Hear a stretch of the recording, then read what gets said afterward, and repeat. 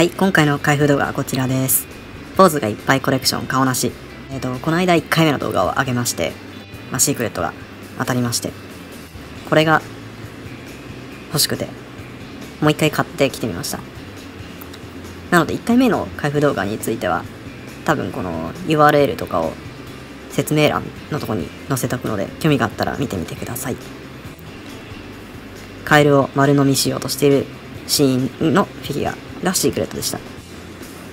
1個800円超えるんですよ。税込みでね。だからすごい本当にいいフィギュアだなっていうふうに思ってます。いいですし。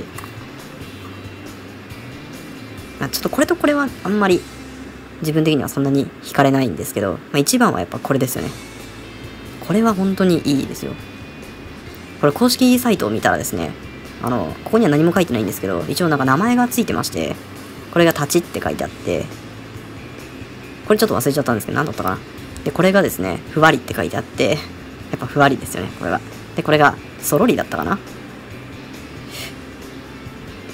で、これなんだっけな、映画の中のセリフだったんですよね。思い出せない。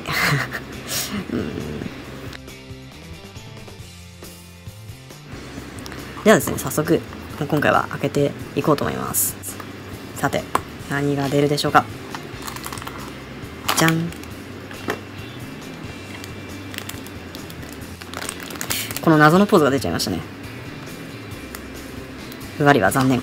出てきませんでした。よし、早速開けて中を見てみたいと思います。これ何してるポーズなんだろう。なんか押さえてますね。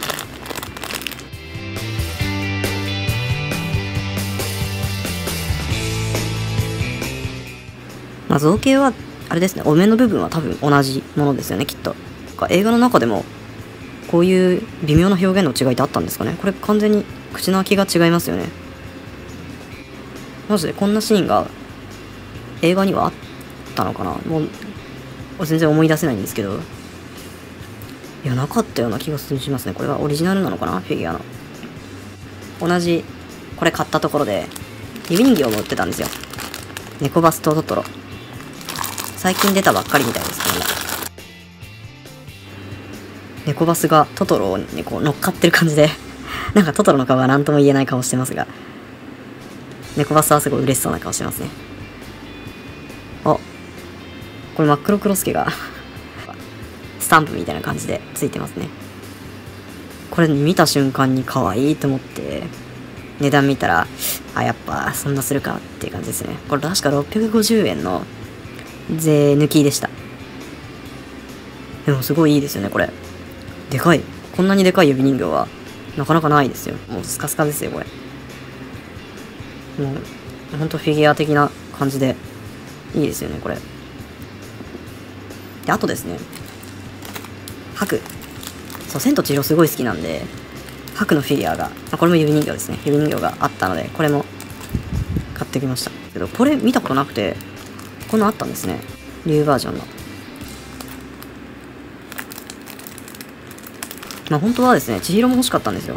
あったんですよ、普通に。あったんですけど、ちょっとね、一緒に買い物してた友達が、もうちょっと行こうって言って、飽きちゃったみたいで、なんか急いでもうこれとこれだけ掴んで、また今度自分で一人で買いに行こうと思って、もう諦めました、今回は。なんか、スカイツリー店に行ったんですけど、スカイツリーは限定というか、そこ限定でトトロのね、指人形が2種類ぐらいあったかな。なんかトトロのお腹の部分に、なんか祭りのうちわの柄と、あとは桜の花がついている柄だったかな。トトロは、確かに指人形持ってないけど、また次回行った時に買ってこれたらいいなって思ってます。あとですね、地元でですね、ブックオフで、こんなすごいリアルな湯婆婆フィギュアが売ってました。これ100円でした。湯婆婆、すごいですね、この造形。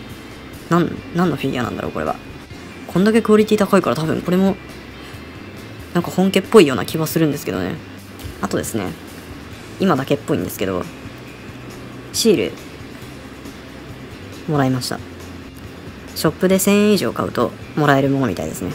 なんか5000円以上買うとなんか巾着袋もらえるみたいです。すごいですね。それもなんかすごいしっかりが、作りすごいしっかりしてる感じで、真っ黒クロスケの柄だったかな。可愛かったです、それもすごい。なんかいいタイミングでいけてよかったですね。千と千尋が本当にキャラクターも好きなんで、こうやってあったらまたね、どんどん集めていきたいなっていうふうに思ってます。